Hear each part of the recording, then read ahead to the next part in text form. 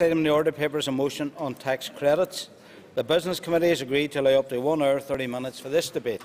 The proposer of the motion will have 10 minutes to propose and 10 minutes to wind. One amendment has been selected and is published on the Marshall list. The proposer will have 10 minutes to propose the amendment and 5 minutes to wind. Order. All other speakers will have 5 minutes. Clerk, please read the motion. That this Assembly notes the reliance of thousands of low and middle earning families on the tax credit system to top up their earnings, deplores the recent attack by the British Government on the tax credit system, which will reduce further the income of thousands of working families and drive them into greater poverty, as well as making it more difficult for people to move into employment.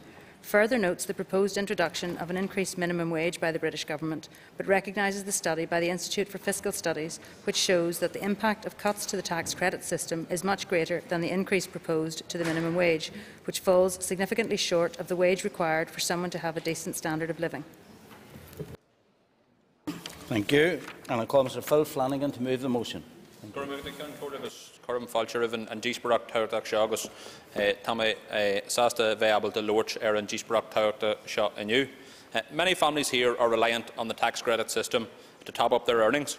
Some of those people are dependent on tax credits as a result of being in low paid employment, whereas others need it because they cannot get enough hours to make enough money to bring them out of poverty. The current tax credit system,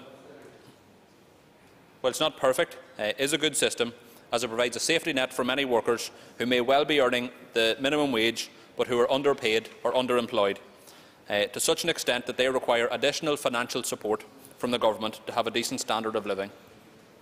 For many employees working in large companies, the tax credit system amounts to corporate welfare, whereby instead of employers paying their staff a decent living wage, the taxpayer has to step in and pay the difference. This is unfair both on employees and on taxpayers. Companies earning hundreds of millions of pounds in profit every single year should be paying their staff enough so that they are above the current threshold for tax credits. Employees in such profitable companies should not be living in poverty. Tax credits can also be paid to unemployed people with children.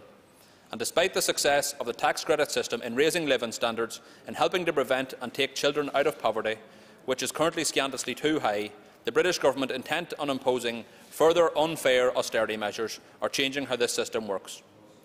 The recent budget announced by George Osborne will lower the threshold at which payments start to reduce to families.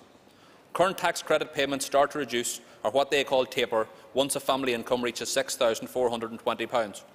From April 2016, the threshold at which payment starts to reduce will be £3,850. There are currently 109,000 claimants in this part of Ireland who are earning above the £6,420 threshold and have a tapered tax credit award. Once the threshold is reduced to £3,850, these claimants will have their tax credit award reduced further. An additional 12,000 claimants will also become subject to the taper once the threshold is reduced to £3,850. And this information has been published in a report produced by the Social Security Agency last month. And in total, it revealed that by the year 2019-2020, £105 million a year will be removed from the pockets of the least well-off through these changes to the tax credit system. Not only will this have a devastating knock-on impact for those directly affected 120,000 families who will lose out by, on average, £918 per year, but it will also result in further constraints to the domestic economy. Every single economic publication that I have ever studied on the matter clearly shows that those with the least amount of money spend what they have, usually in the local economy, which supports and sustains local employment and returns money in a cyclical fashion around the local economy.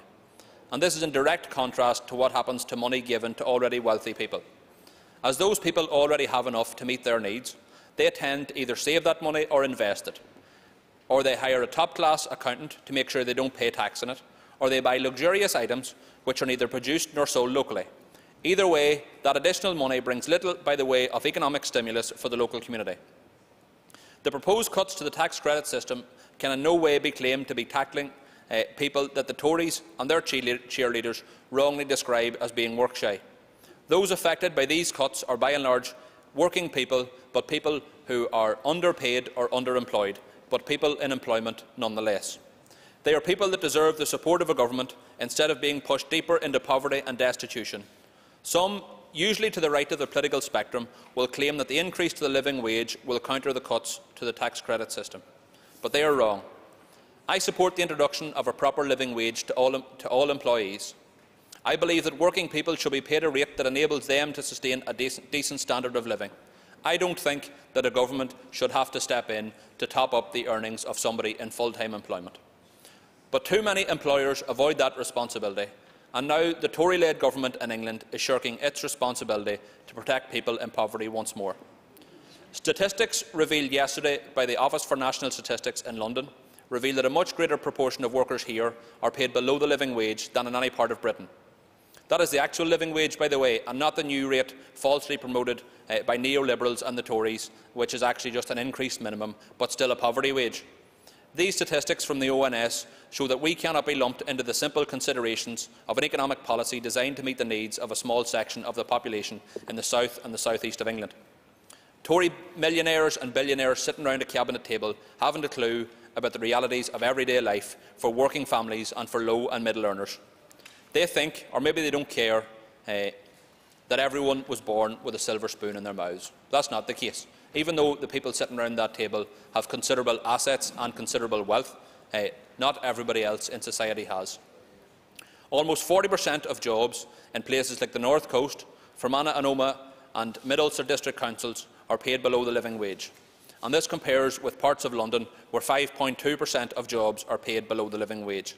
So, proportionately, 8 times as many people in some of our district council areas are paid below the living wage per employee than they are in London. Statistics generated by the ASDA income tracker reveal that the average discretionary incomes in London are now £254 a week, whereas here the figure is not even half of that, at a mere £95 a week. The Households Below Average Income report, published by the Department for Social Development last month, showed that 21% of individuals, or 376,000 people, were in relative poverty. Countless families depend on the small amount of income they get through the tax credit system to merely keep their heads above water. The Institute for Fiscal Studies has carried out an extensive piece of work into the impact of the cuts to the tax credit system and the increase and the countering increase to the minimum wage, by the way, which only benefits people that are over 25 and is a measly 50 pence an hour. The findings of the IFS paint a very bleak picture indeed. The IFS found that amongst households with someone in paid employment, those eligible for benefits and tax credits are estimated to lose an average of £750 a year as a result of the changes to the tax and credit benefit system, and yet they will only gain on average £200 per year through the increase to the minimum wage. On average, those affected by these changes will only be compensated by 26% of the total amount they lost through their cuts to the tax credit system through the increase to the minimum wage, and they will be worse off on average by some £550 a year. For me, that's not a glowing commendation of the policies being pursued by the Tory party in England, which unfortunately we are subject to here. Now, there's been an ongoing debate here about welfare cuts and proposed changes to the welfare system. It's important that we, as an Assembly, stand up and send a very clear message that we're opposed to these measures, that they'll have a deeply negative impact on the people that we represent. Maybe there's some people here who want to make an intervention, I'm not sure, but I can see Gregory's lips moving, but I don't see him rising in his place to get up and down. But maybe the DUP are going to contribute to this debate. It would be certainly a welcome thing to see members from all parties rising in their place to contribute to this debate, to send a very clear message to David Cameron and George Osborne that we don't accept their political ideology, that cutting money that's going to the most vulnerable people in our societies, people that are working hard, that are living in poverty, that are trying their best, need a hand up. They don't need a foot in their head to keep them down. But unfortunately, that's the type of policies that are being forced on us. We need to adopt a different approach where we actually invest money to bring people out of poverty. There is an alternative to the proposals that are in front of us. We need to see people being paid a proper living wage. I think if we give more and more of our people a living wage, that would seriously help to tackle poverty, which is a serious problem in our society. The proposed cuts to the tax credit system are a regressive step. They'll take us back a generation in terms of the number of families and children living in poverty. I welcome the amendment by the Ulster Unionist Party. I don't have any great opposition to it. I'm prepared to listen to what they have to say. I don't think the House should divide on this matter. I'd encourage people to support the motion and if they want the amendment, and I commend the motion to the House. Order. Thank you. Councillor Roy Begg. Thank you, Mr. Speaker. I wish to formally move the amendment in the name of myself and my colleague Leslie Cree. So why did I think an amendment was needed in this motion about tax credits that was in front of us? I have to say, when I read the motion, I was quite shocked. I really was quite shocked. The motion first section notes, then it deplores, and then it further notes. I don't think that's the responsibility of an assembly to note and deplore and note. The Sinn Féin motion does not seem to be engaging in trying to change the proposals, just whinging, moaning, complaining from a distance, a bit like what they do in terms of their Westminster seats and their boycott. But this note and deplore motion does raise valid concerns, but it's not focused on seeking the Chancellor to change the proposals to alleviate the problems, and hence I have placed the amendment. It does seem to me to be rather pointless to the motion, the first section, noting the reliance of many families on tax credits, a middle section deploring the changes which will adversely affect the low-paid working families, and the final section further noting that the Institute of Fiscal Studies, which highlighted that the increase in the minimum wage will not fully compensate for the reduction of tax credits. There must be more that this Assembly does, rather than noting, deploring and further noting. There was no call for action within the motion. Otto von Bismarck is attributed with having said, "Politics is the art of the possible, the attainable, the art of the next best." We must seek change through striving for achievable goals. And I must say, I see in this motion some echoes of the Sinn Féin policy in terms of their opposition to welfare reform to date. Sinn Féin opposed welfare, and of course there are relations between credit, the tax credit bill and welfare reform in terms of how it will impact some of those less well off in our society.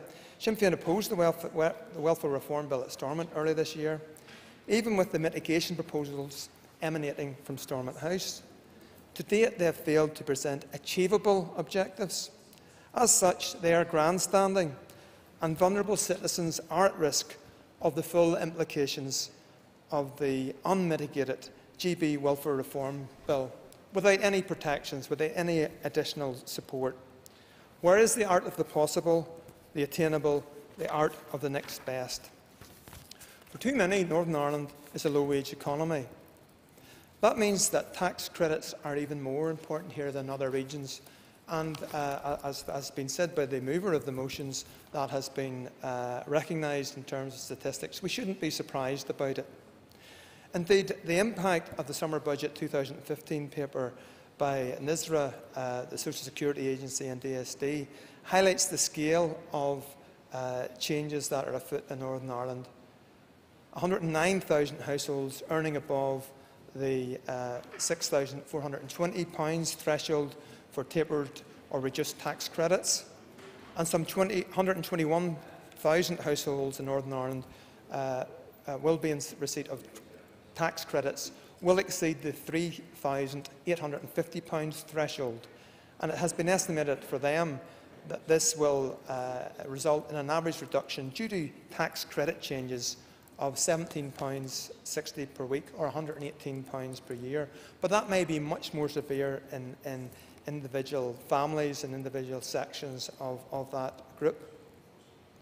The Prime Minister told the BBC One Andrew Marr's show, "We are moving to an economy where you get paid more, where you pay less tax, and rather than paying more in tax and getting money back in tax credit, that is a better system," he said.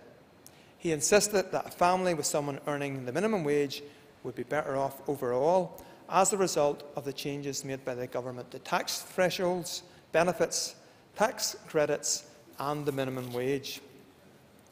In the amendment that is in front of you, we have largely retained the original motion, but for completeness we have added the issue of increased tax thresholds. Now, I have added it because that is part of the Prime Minister's argument of the changes, the cumulative changes to the tax thresholds.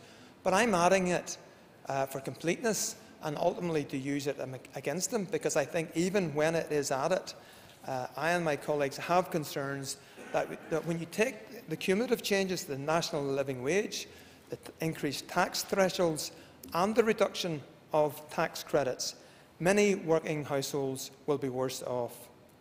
Such a situation should not be allowed to occur. But potentially many households on lower wages will be even worse off. Many of these families will have no cushions to fall back on. How will they survive with such reductions?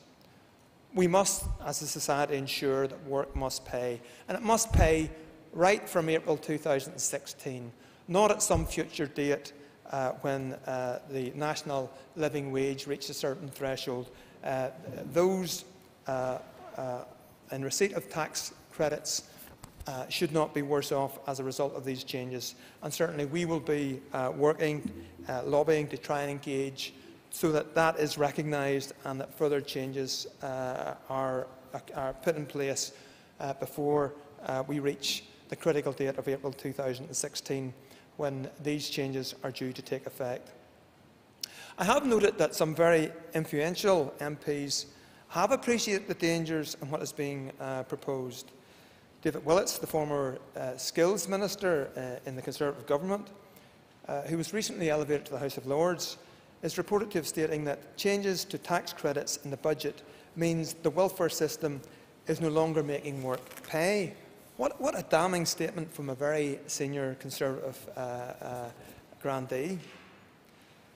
The Labour MP Frank Field, chair of the Works and Pension Committee at Westminster, and a recognised expert on welfare, has suggested to the Prime Minister to adjust the threshold and the taper to protect those who would be adversely affected by the tax credit and the other cumulative changes. And he has suggested that this actually can be achieved without significant more monies being required.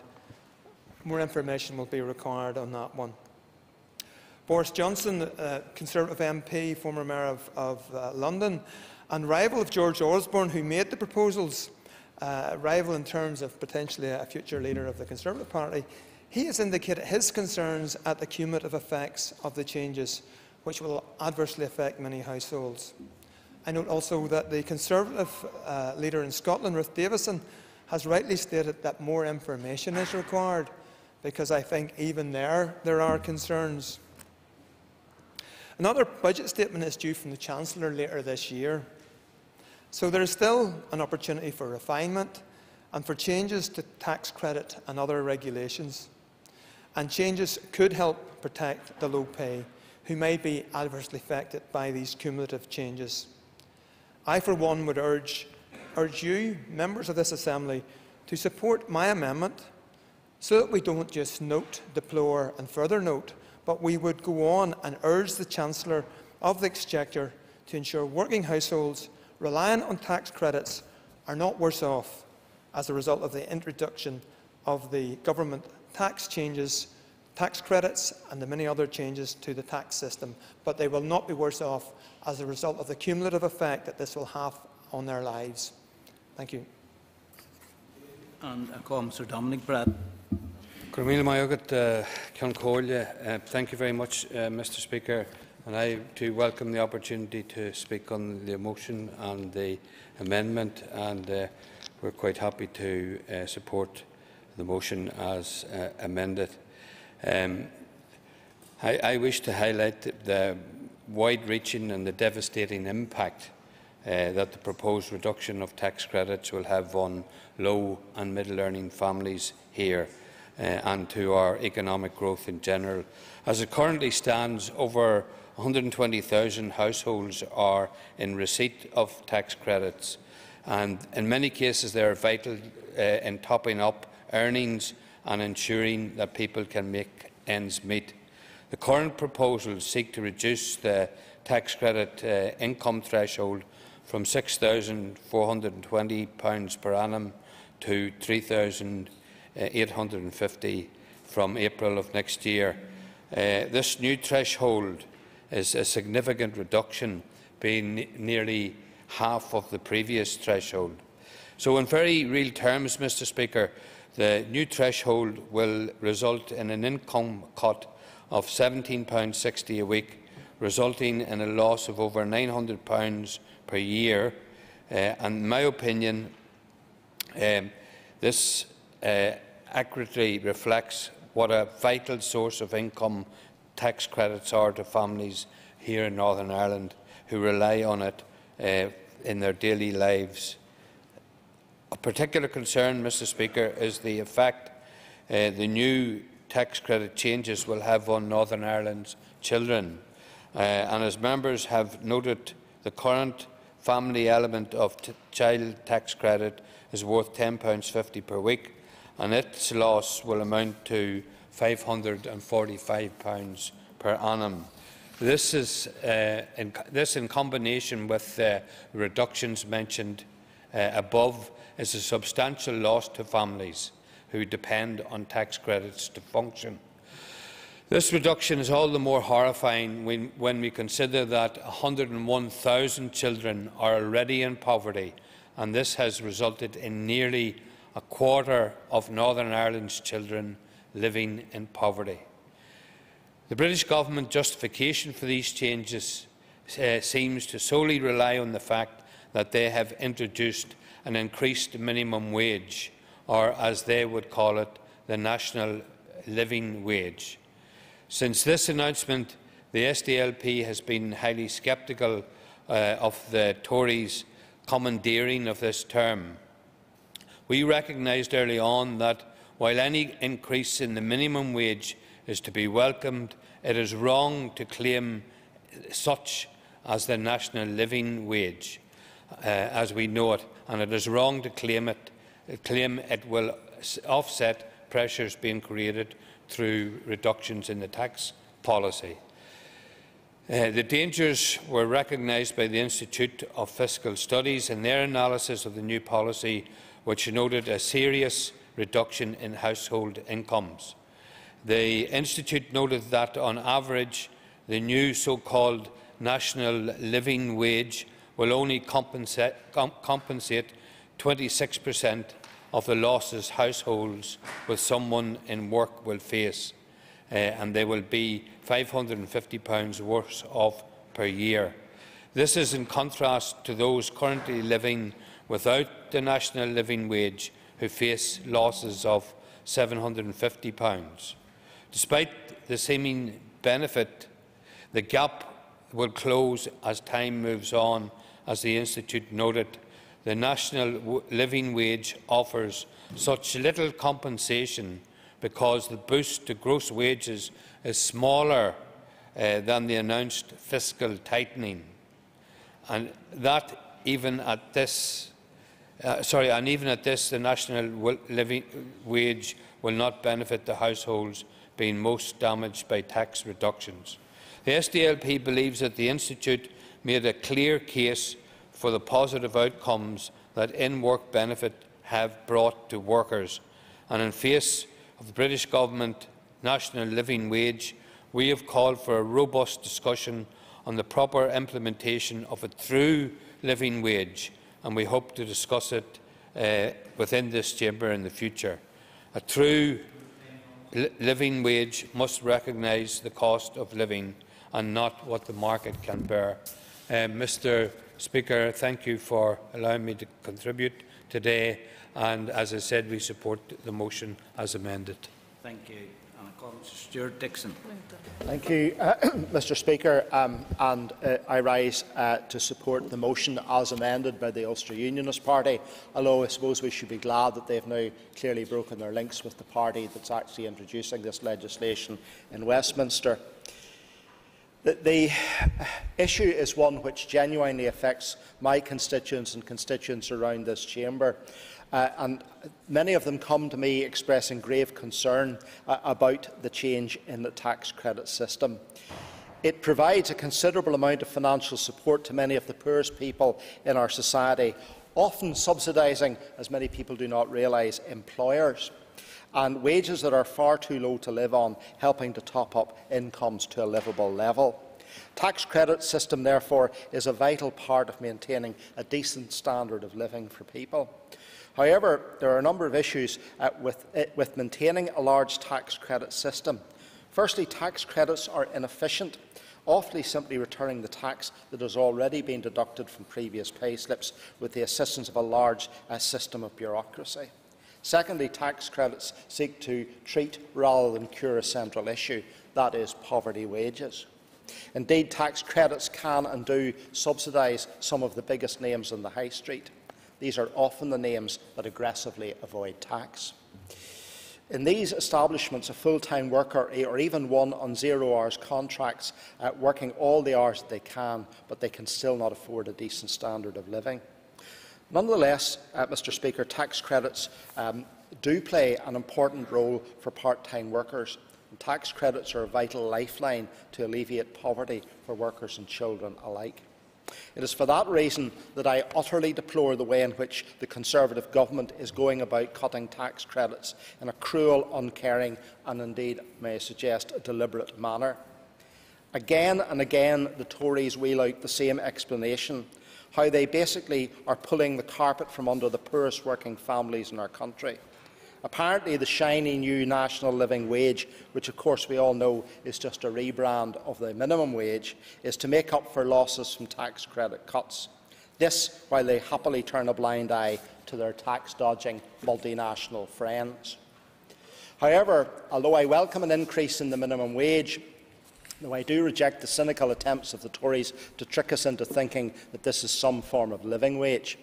Furthermore, research from the Institute of Fiscal Studies, as others have said, is simply arithmetically impossible for the increase in the minimum wage to compensate for the loss in tax credits, when the gross increase in employment income from the higher minimum wage is about £4 billion, but welfare spending as a whole is due to fall by £12 billion.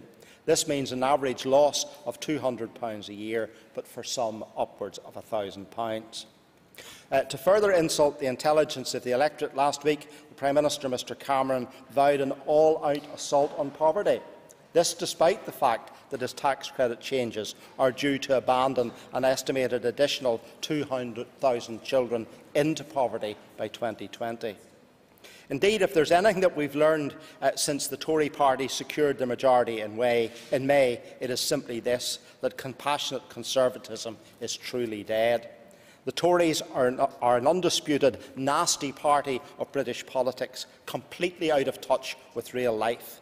How can a cabinet of millionaires who have never known or wanted financial troubles ever claim legitimacy in understanding the problems that face my constituents, the ordinary people of Northern Ireland?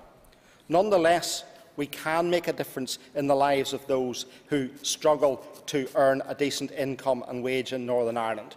We do that by growing our economy, by fixing our healthcare system and implementing the welfare mitigation measures that have already been secured. If anyone thinks that the Tories are going to cave in on welfare, they are clearly misguided. Tax credits, however, is an issue in which they are weak. The basis on which they have been concocted is weak.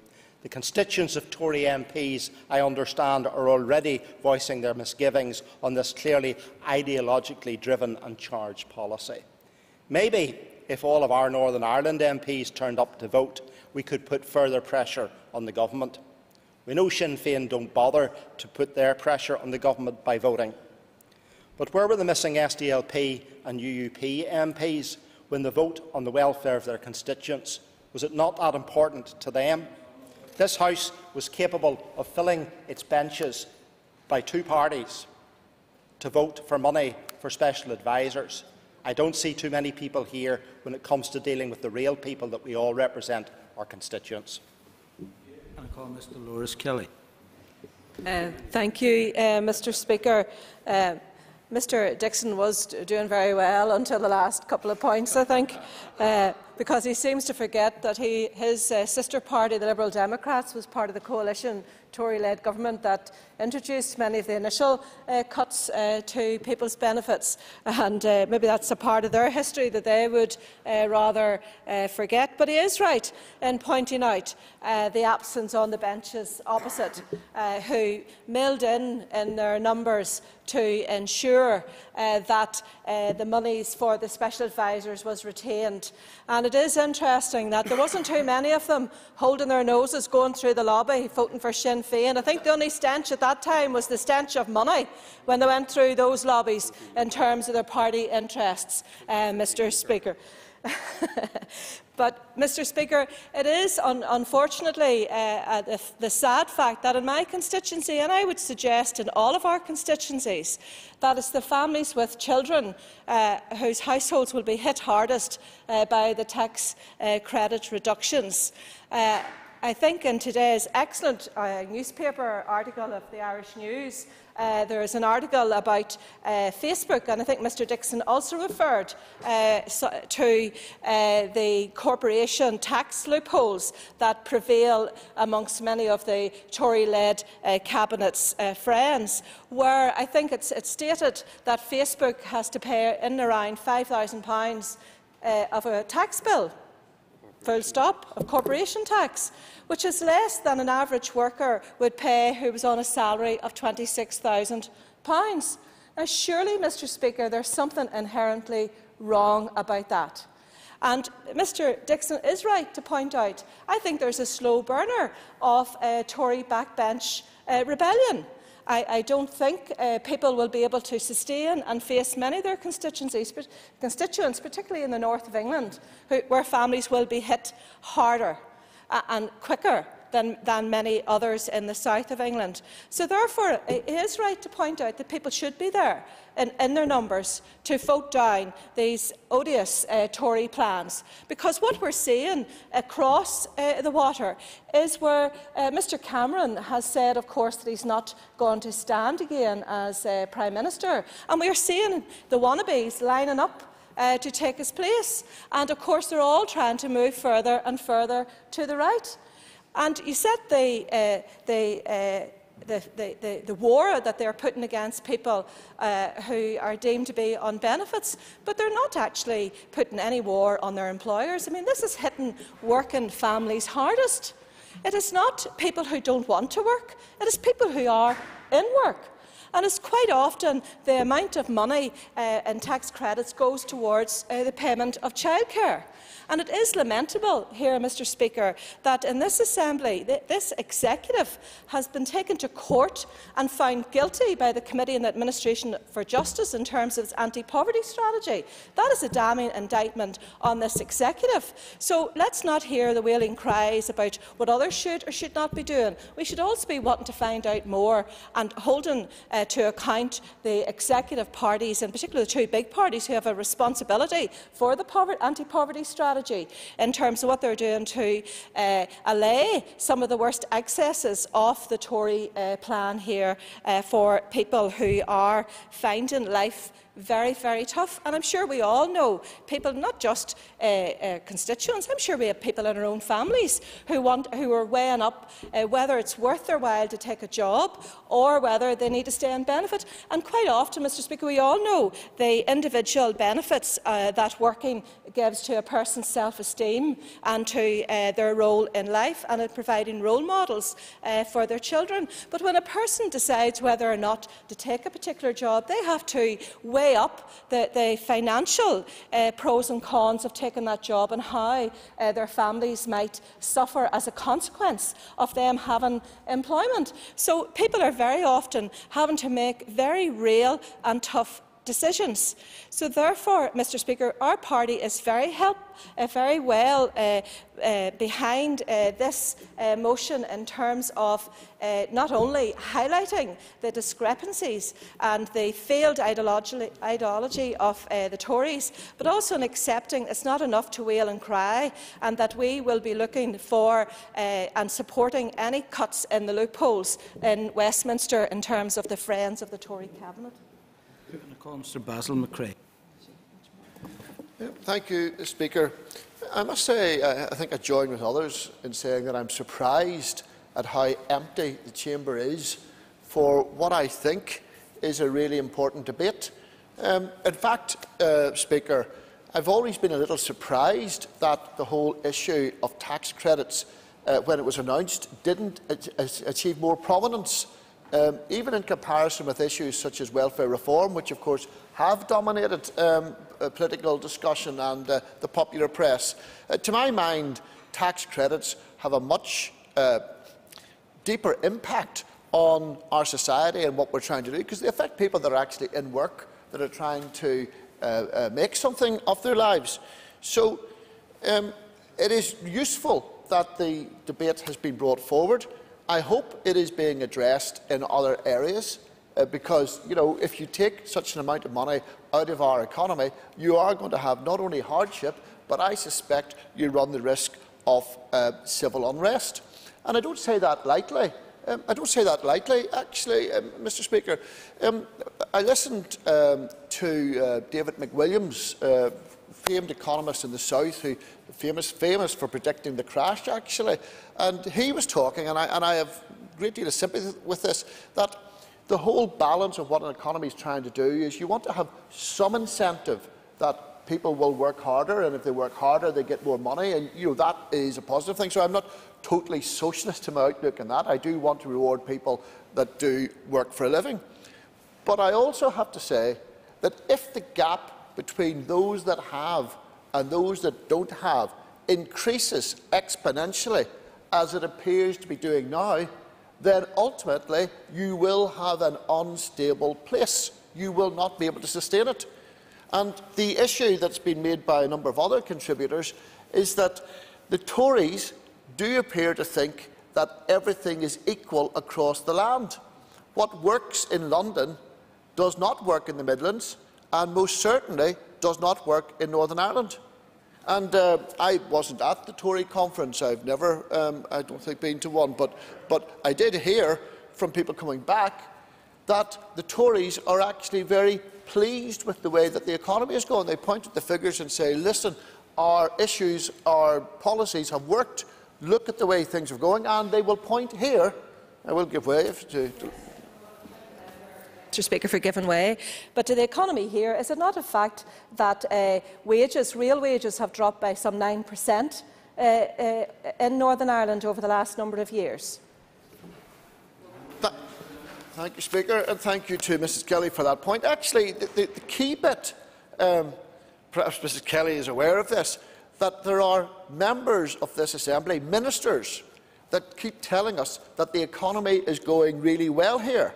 And yet, in this very helpful briefing from the Department of Social Development, they look at the median household income in Northern Ireland was increasing from 2002-2003 until 2008-2009, but since then has been in decline. In fact, the median income levels in Northern Ireland 2013-2014 is lower than at 2002-03.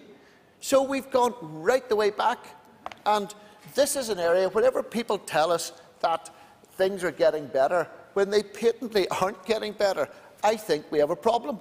So the issue that I stayed on to talk about in this debate, despite the absence of numbers, is to say this is a very real and pressing issue. And I'm not sure how this Assembly, given the sums of money concerned, is able to address it. But, Mr Speaker, if we do not address it, the people of Northern Ireland will look at government in general, that includes us, and say, you are not making my life any better, you are making it worse. And so the big issue that I think we have to find a way of addressing is how do we put this on the negotiating table? And I'm not sure, actually, maybe those people that are involved in the talks are able to say about whether this features or not. But for all of the people that talk about welfare reform is only part of the issue. Tax credits are fundamental, and I think it is insidious when you try and convince people that they should go out and get work. What the member is saying specifically in relation to the talks that are going on, because the reality is that the tax credits will pile on top of the misery of welfare reform. But actually, in Northern Ireland, we have substantially mitigated welfare reform, and therefore it is important that we actually deliver the welfare reform package that was agreed at Stormont House and Stormont Castle, because if we don't do that, we will have even more misery once the tax credits hit us as well. In the last 30 seconds to finish, Mr. Speaker. I will just agree with Mr. Dixon there on that. But his intervention highlights the thing that I find most strange. The amount of mitigation that we have for welfare reform, the amount of effort we put into that, which I personally think we do have to take, is in stark contrast to tax credits, which we appear to have ignored in its entirety and is just as detrimental to the people of Northern Ireland. So, whoever is doing the negotiations, you need to address this issue. I call Mr. Leslie Cree to wind on the amendment. Thank you very much, Mr. Speaker, and very quickly, because I realise I don't have much time. The Chancellor, in his summer budget on the 8th of July this year, announced a range of measures to achieve the £12 billion per annum reduction in the UK-level benefit spending by 2019-2020. Included in the measures was a package of reforms to tax credits, including reducing entitlements for many households. Tax credits are reserved matters, and changes could be introduced in Northern Ireland without the approval of the Assembly. Tax credits are calculated on the basis of hours and gross income. A household needs to work a set number of hours in order to qualify for working tax credit, and then their gross household income is used to calculate how much tax credit a household is entitled to. We are told that approximately 20% of our population is living in relative poverty, and therefore a reduction in tax credit will have a significant impact on their lives. Indeed, several speakers have touched on that. The Chancellor said that the introduction of the new national living wage and the raising of the income tax threshold will offset the loss of tax credits. But there is little clarity on how the phasing of the changes will work out. The Institute of Fiscal Studies has advised in the recent assessment that whilst there may be strong arguments for introducing the new living wage, it should not be considered a direct substitute for benefits and tax credits aimed at lower income households. A higher living wage will certainly help those in employment, although there is some doubt about whether it will increase the UK's GDP. I believe that the reduction of tax credits could increase hardship and undermine the importance of making work pay.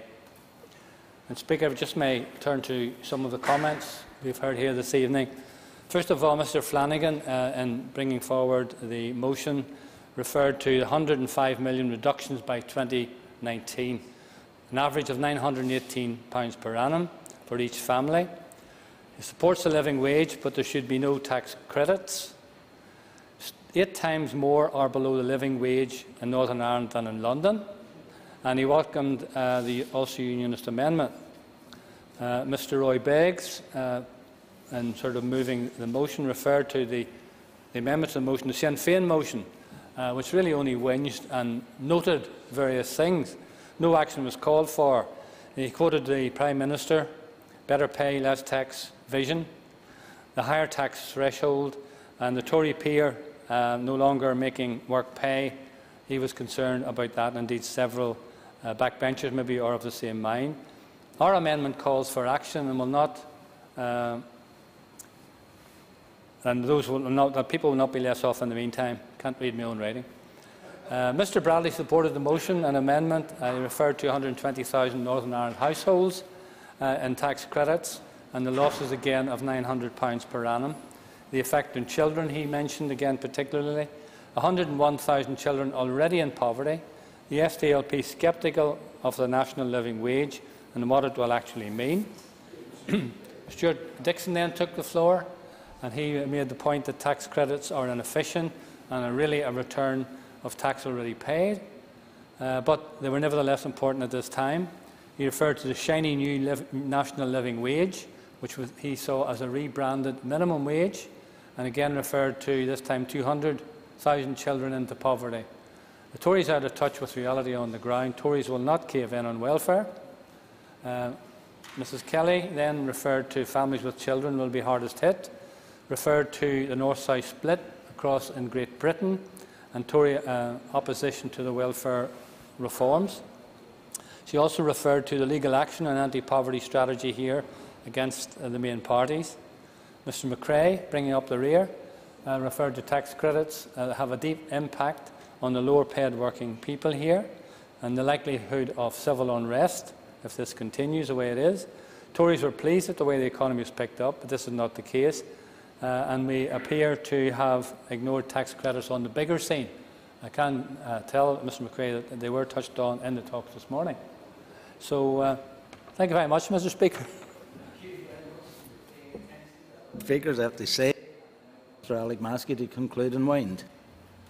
First of all, thank all the members for participating in the debate this afternoon. As a member Basil McRae did point out, he and I think all the parties would recognise that this is a very important issue and one that does require a fairly significant debate. And I would like to thank the Research Department for also and the Information Service for providing the paperwork and the research pack on that for members' benefit. I think it is worth reading and considering over the time ahead. I mean, obviously this afternoon just gives the parties an opportunity to express their views on this issue and, I suppose, highlight what most parties, what in fact everybody who has spoken here today has highlighted as a major problem that we all have to face. We have no hesitation in accepting the amendment tabled by the Ulster Unionist Party, and in fact I think that it's actually interesting that the member Roy Beggs spent a fair bit of his contribution criticising my own party. And that was followed up by Leslie Cree, who also decried the fact that the original motion noted and acknowledged and so on and so forth, but didn't actually make any specific recommendation we do A, B or C. That was quite deliberate on our behalf because we just simply wanted to air the issue and to get maximum consensus around the chamber. But I would have to say, in fairness, and I would say this respectfully to the Ulster Unionist Party colleagues, that their amendment doesn't exactly represent the clarion call to mobilise the masses. It actually basically asks the British Government to try to be kinder to people who may fall foul of their tax credit changes and other tax measures. But nevertheless, it is recognised and respected by our party as a genuine attempt on behalf of the Ulster Unionist Party to add to the motion, and we're very, very pleased to accept that amendment and share with the members from the Ulster Unionist Party their concerns about the impact that the tax credit changes will actually bring to bear on many, many people who will be very even more vulnerable following the introduction of these tax credits. And I would actually go further to say to Mr Beggs that most of what he did say would actually vindicate the Sinn Féin position on trying to challenge and face down some of the welfare cuts that have been proposed by London. And indeed, if the member would acknowledge that as late as today at the talks, our party made it very clear that in terms of dealing with welfare issues and financial matters, the budgetary and all the rest of it, we specifically highlighted the changed environment since this last general election, with the election of a Tory government, which are now introducing a whole range of other cuts, including the tax on the tax credit system, which everybody around the table, around the chamber today, has acknowledged will have a negative impact on people that we all represent out in the various constituencies. So I would thank the members for their contributions, and while we always may disagree on some nuance or some minor detail, nothing has been said by any member in the chamber today from all of the parties which has taken away from the intention behind this motion, which is to highlight this what really can only be described as an attack on the underemployed and the underpaid, people who for the most part are trying to rear a family, trying to go to work, trying to make ends meet. And by all of the figures presented, and there are a number of them, I mean, if you take the Institute of Fiscal Studies, they actually talk about, even if you take in the round with the introduction of what they call the living wage, that about a third of that will actually go back directly to the British Government in lieu of additional tax revenue raising, but also then there are more limited obligations on welfare benefits and tax credits themselves. So right away you can see that this attempt by the British Government to say we're taking this off you, but here we're looking after you, we're giving you this other money. On the other hand, it actually still works out less. So the Conservative figures would tell you, I don't mean the Conservative Party, Conservative figures would tell you that families could be losing anywhere from £550 to £900 plus a year after that. So again, no matter what we look at it, people who are on low pay, people who are on low income, people who are working on small number of hours, limited number of hours, will all suffer as a consequence of these latest announcements by the British Government. And all our party would simply say is this, and yes, people who go to Westminster can go to Westminster. We don't not bother. Somebody said earlier on we don't bother to go. We actually bother a lot to get a mandate which actually mandates us not to go to Westminster. That doesn't mean to say by any stretch of anybody's imagination that we don't work and lobby and fight very hard for those people who will be adversely affected by British Government legislation, and I don't think we've been found wanting on that in any respect of legislation. So our voice has been heard and will continue to be heard, and the people that we represent will be effectively represented. And I wish well anyone who goes to Westminster wants to challenge the British Government. They're entitled to do that. That's their mandate, and good luck with it. But what I would say is this, is that today and in the short time ahead, all the parties in this Assembly have our own opportunity to do something about the tax credit cuts that have been imposed on people out there. So whatever about how we agree or disagree with what our attitudes are to welfare. I mean, I heard Stuart Dixon earlier on talking about the welfare reform misery. So that again is another acknowledgement that what's coming down the line to people on welfare cuts is not a happy prospect. So what we all have to do is to work and do our best to mitigate against that, which is what has been the row over this issue for the last number of years, which was a very central part of the Stormont House Agreement talks. That still needs to be on the table in these current round of talks, and it will be. So what we all still have a responsibility to tackle that problem, which was made worse by the Tory government in their last number of announcements in terms of their budget and their projections for the time ahead. So we have a direct responsibility and an opportunity in the upcoming talks to tackle, to the best of our ability, the issue of the cuts to welfare, which the British Government are trying to impose on the most vulnerable in our societies, and also the cuts to the tax credit system. So therefore, let's us vow ourselves to do what we can. We may disagree what we can do, the extent of what we can do it, but one thing we can do, we can unite in our opposition to these tax credit cuts. We can unite in our opposition to the British Government's continuing and ongoing assault on the welfare system and their attacks on the public services, because don't forget that our black grant is going to be reduced by about £1.5 billion over the next 4 or 5 years. That is something that we can't escape from. I think as Member Bosman McRae said, people out there will be looking to us to see what we can do to mitigate against the worst excesses of Tory rule from London, and that's what we have responsibility to do. And as I've said earlier on, no later than today, my own party made it very clear that a big focus for us in the upcoming talks around the financial side of things in terms of the negotiations will be around tackling the welfare cuts. Yes, it will be about trying to do what we can around the whole issue of tax credit cuts, and that's what I'm inviting all of the other parties to join with us in doing. In the discussions, will he and his party be presenting achievable objectives? Because I understand it's one of the difficulties to date. Well, all I would say in regard to that is that we had significant progress made during the Stormont House talks, and whatever about how the wheels fell off the wagon after that, we're very satisfied that there were very clear and specific proposals on the table and agreed by the parties. What we said today, and the member will be aware because he was at the meeting, we made it very clear that the landscape has changed since the last election. We will certainly get round the table and try to hammer out the best that we can all do to defend the most vulnerable in our society. But I would invite the member back, and I will have to say, and I say this respectfully because the member did take a few minutes of his time early on to criticise my party for not having as he says, this particular specific plan or proposals.